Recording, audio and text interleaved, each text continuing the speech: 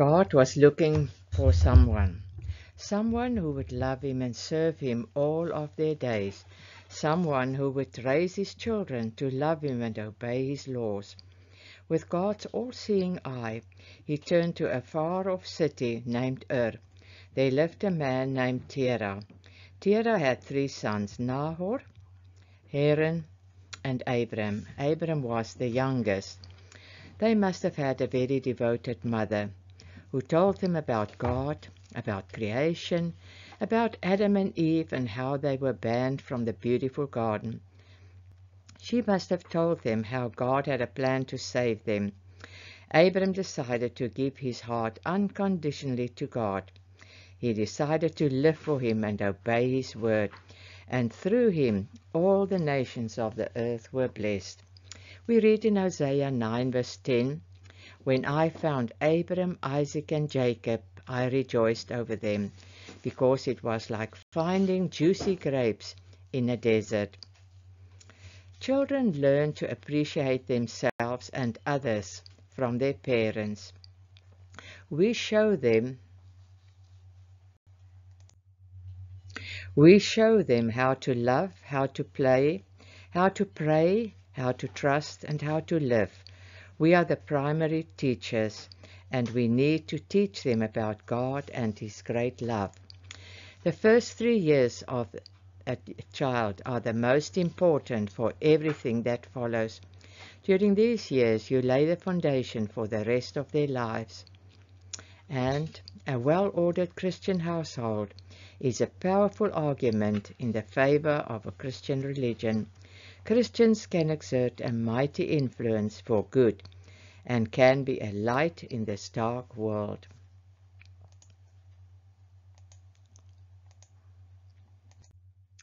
Deuteronomy 6 verse 5 to 9 says, "So love the Lord your God with all your heart, soul, and strength. Memorize his laws and tell them to your children over and over again.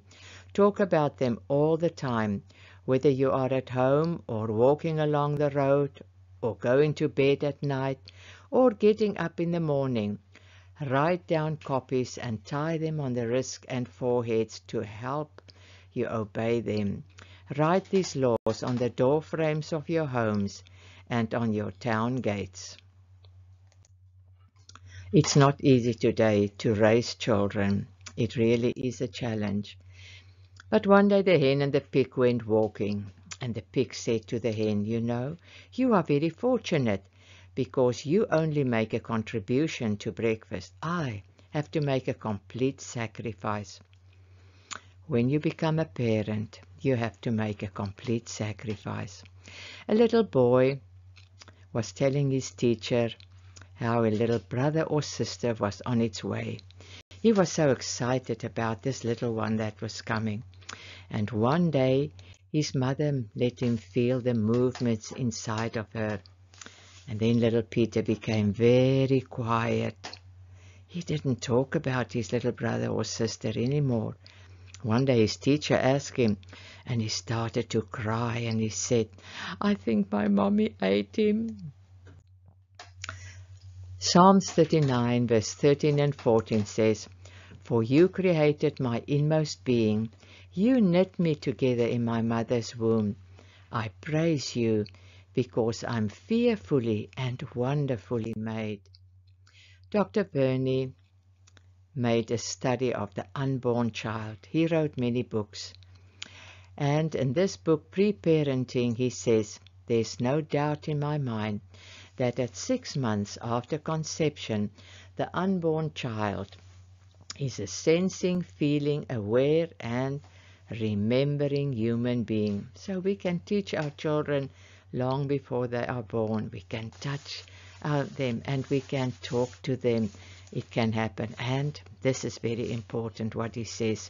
He says a child conceived in love and cared for lovingly in the womb will benefit throughout his life. There is more on page 9 in the book that you can buy at Amazon. Discipline, an act of love. How do you feel about spanking?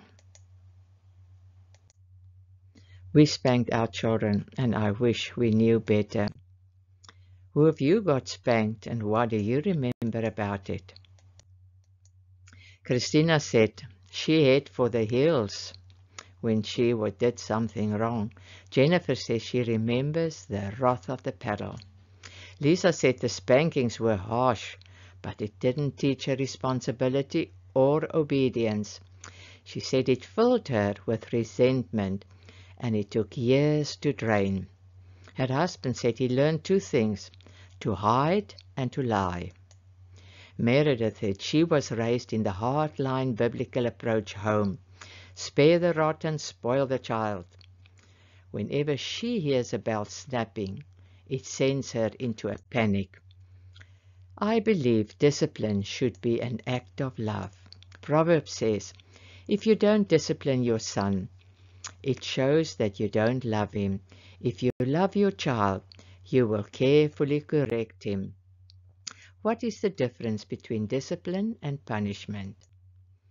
Discipline is not the same as punishment. Discipline guides children to learn from their mistakes rather than to let them suffer for it.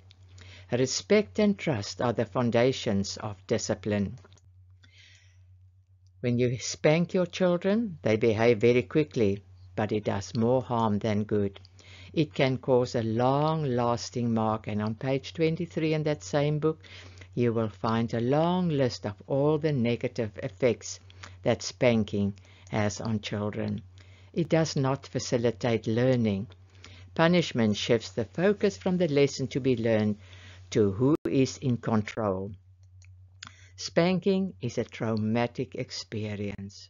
Spanking doesn't make sense as a discipline.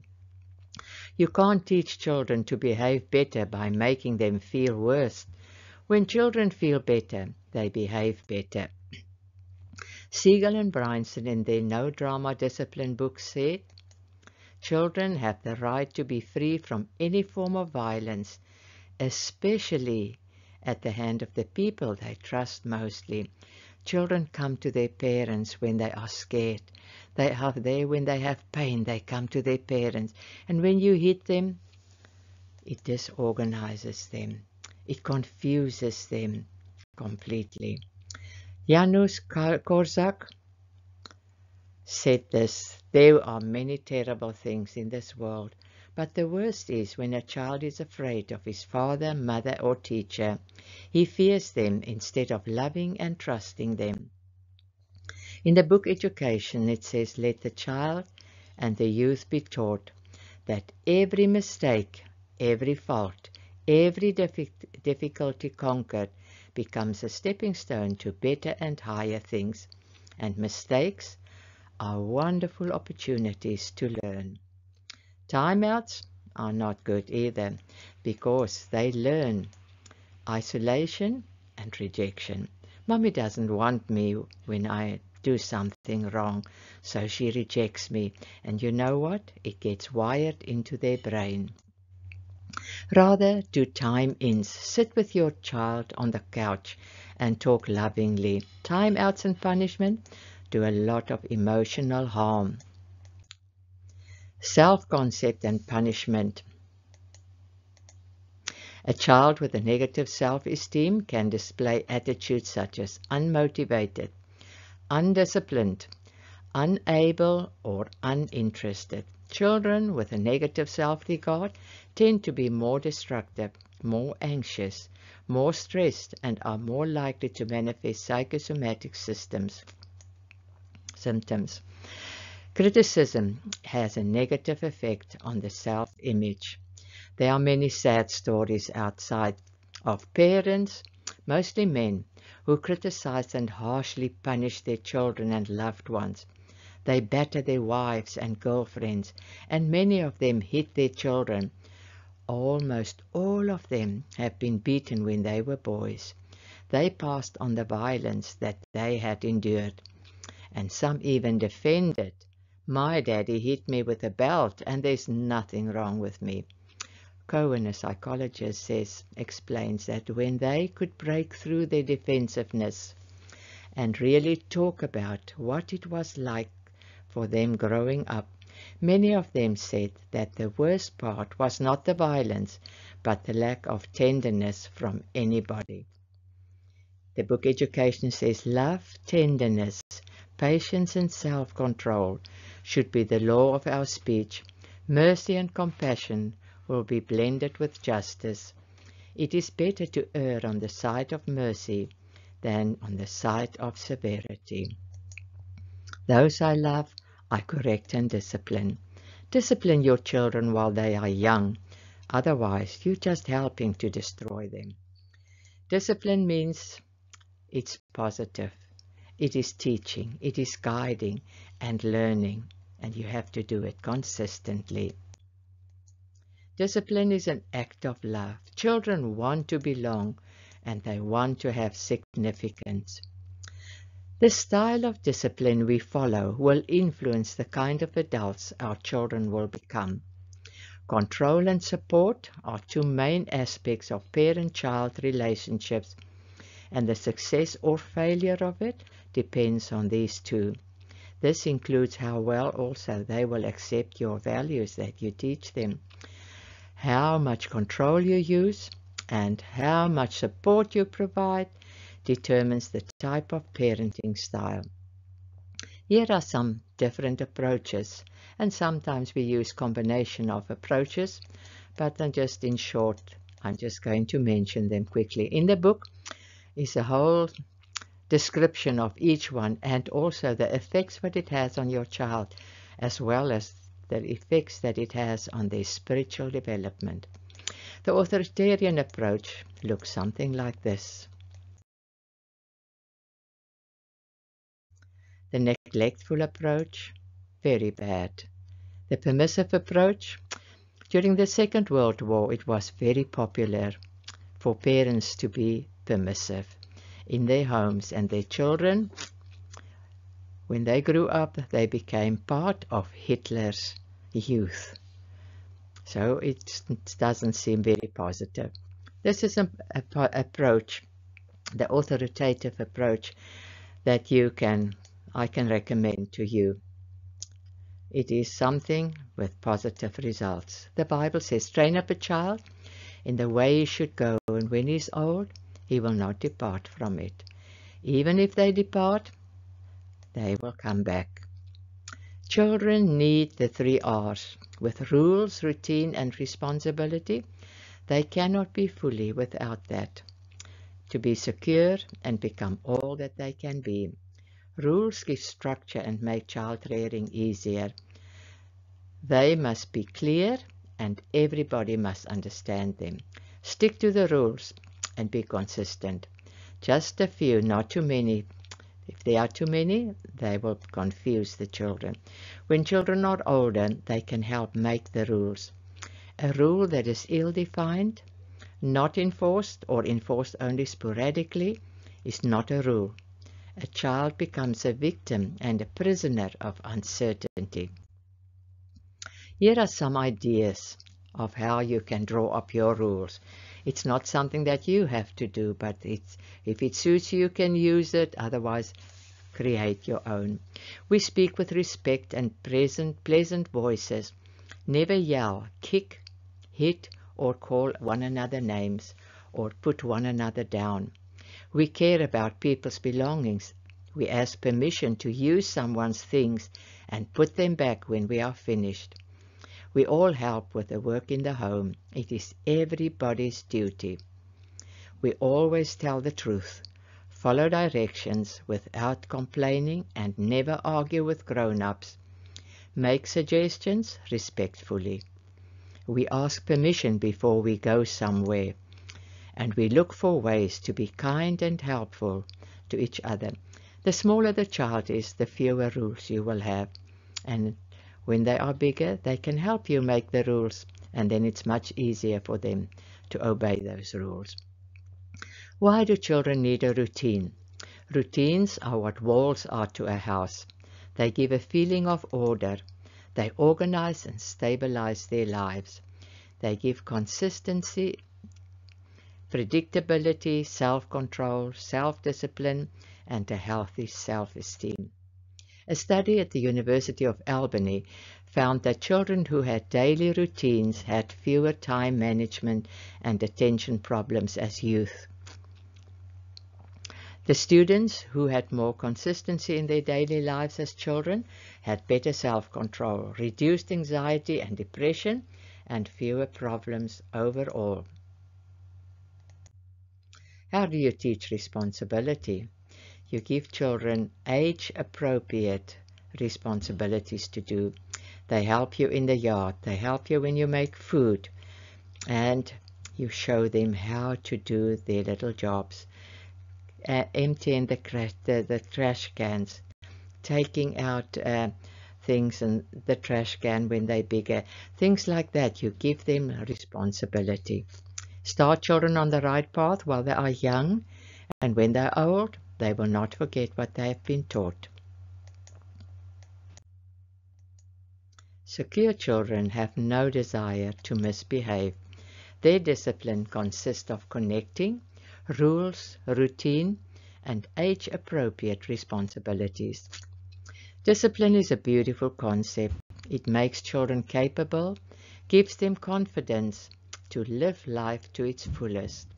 By loving guidance, you equip them for life.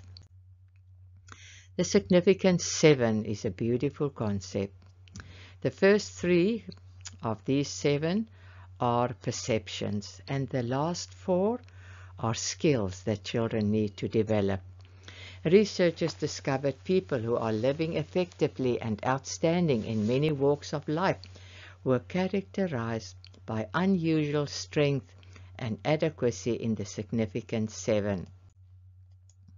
Students who were weak in the development of these 7 significant perceptions and skills are at high risk for serious problems facing the youth, such as drug abuse, teen pregnancy, suicide, delinquency, and gang involvement. Here are the first 3. Strong perceptions of personal capabilities. I am capable. I can wash the dishes. I can sweep the floor. I can help my dad when he fixes the car. Strong perceptions of significance in relationships. I contribute in meaningful ways and I am genuinely needed. Strong perceptions of influence over life. I can influence what happens to me and I can make good choices. Strong intrapersonal skills. I understand my emotions and develop self-discipline and self-control. Strong interpersonal skills. The ability to work with others and develop friendships through communication, cooperating, negotiating, sharing, emphasizing, and listening. Strong systemic skills. I am able to adapt with adaptability, flexibility, and integrity. Strong judgmental skills. The ability to use wisdom and evaluate situations to their appropriate values. How do children develop these skills? When you work outside in the yard, involve them, show them how to use the tools that you use in the yard. Show them how to weed. It sounds to you something that comes automatically, but children have to learn all those things, and if you work with them, they learn how to do it. When you wash the dishes and dry them, show them how to do it, and then they learn how to do it. They get involved. If you work in the yard, show them how to clean the yard and use the tools. When you prepare food, show them how you wash the food, how you prepare the food and how you do it. And when you plant little seeds, show them how you plant them, how you water them, and let them do them. By doing those things, they gain a lot of good. The Journal of Developmental and Behavioral Pediatrics says, the experts believe doing chores at home help children to develop the self-confidence which drives academic, social, and career success. But children who rarely help are likely to be dissatisfied with life. Discipline is a beautiful concept. It makes children capable and gives them confidence to live life to its fullest. By your loving guidance, you equip them for life. Most children have the potential to become successful. By using the significant 7 perceptions and skills, you allow your children the strength and empowerment to go from strength to strength. Are you familiar with the 5 love languages from Gary Chapman?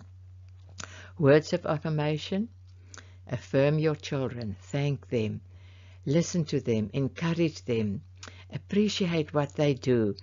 And on page 55, you will read what is the difference between praise and encouragement. Touch. We each one of us have a primary love language. During the first 4 years of a child's life, you treat your children with all 5 those love languages, and later you discover what their love language is. If they like touch, they will touch you a lot. They will complain about that the most, and they will talk about that the most. This is how you determine which is their love language. Physical affection, hugs, kisses, hold hands, and the body language that you display. Acts of kindness, little things that you do for them. You help them with the chores or little things that they need to be done. Quality time. Some people's love language is quality time. You take one-on-one talks. You walk together. You have special time together. And the last one is gift. And you don't have to give expensive gifts, but if you go somewhere, even if you just bring a little stone and tell them, while I was there, I was thinking of you, and I brought this stone to tell you that I was thinking of you. Family meetings is a wonderful thing that you can use in your home. It is not just something you do now and then, but it's something you do every week. It is something that you learn how to do it, because if you don't do it correctly, you are going to not do it for a long time. But you can use this as a tool to solve your discipline problems. You can use this to do your family planning. You can use this to do many things, and children learn such a lot from it. In page 74, you will read more about it, and you will also read the benefits that it has for your children. There are 8 building blocks for family meetings. You must sit around a clear table or in a circle where you can each one see each other.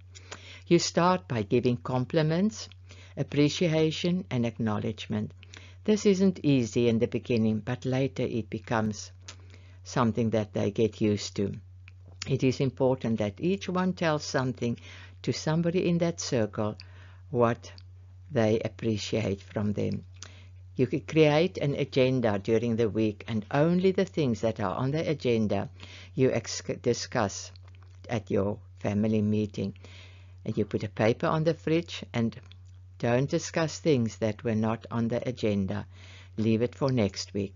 Learn to communicate. You talk with respect, and we listen. Learn to listen. Learn distinct realities. We are all unique and so different, and we have different views. We solve problems by role-playing and brainstorming. Apply logical consequences and non-punitive solutions. Do something special after the meeting. Go for a pizza. Go out for a pizza, or play a little game together, or have dessert. Do something fun. There was a family. The father had his children, the mother had his children, they had children together. And the mother was working outside, but every day when she came back, the house was all upside down. Books were lying everywhere, clothes and shoes, and it upset her greatly. So she took it to the family meeting. And there at the family meeting, the children decided on a deposit box. Everybody that sees something lying around could put it in the deposit box. And in the deposit box, it had to stay for a whole week.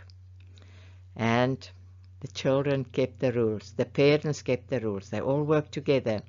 And a wonderful thing happened in that family. There are something like natural and logical consequences. Natural consequences, anything that happens naturally. When you stand in the rain, you get wet. When you don't eat, you get hungry. When you forget your coat, you get cold. No need to say anything. Children realize naturally from experience. You may show empathy and encourage. Logical consequences needs the intervention of a parent. The kind of consequences could create a helpful learning experience. It is most effective when children have been involved in advance in deciding the consequences that would be most effective to help them to learn. A first grader forgot his lunch every day, and then the school had to call his mama to bring his food. And then after a day or two, his mama said, I'm not going to bring your food. If you don't remember your food, you have to go without it. So he went to the teacher, and the teacher lent him some money.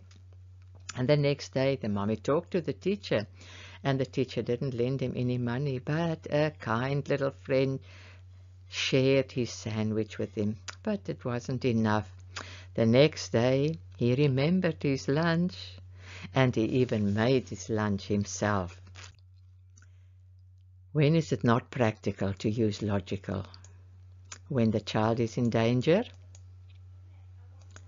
when it interferes with the rights of others, and when behavior does not seem like a problem to them, then it will be ineffective.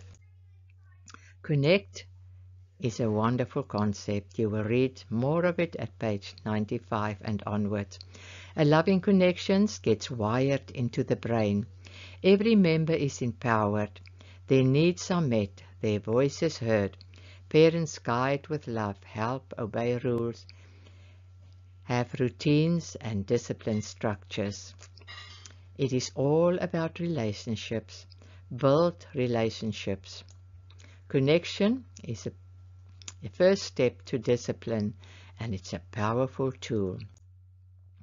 Here is an image of two brains, which the Professor Bruce Perry showed. He is from Texas. The smaller one, is the abusive childhood brain from a child who was abused during childhood, and the other one was the one that was nurtured and had a healthy brain. What is discipline? Discipline is a journey. It's a journey of love. It's not a destination or a technique, and there's no success recipe for it. We are all so different, and each child is different and needs different approach. It simply is an act of love. The hardest part of any journey is taking that first step. A little step may be the beginning of a great journey.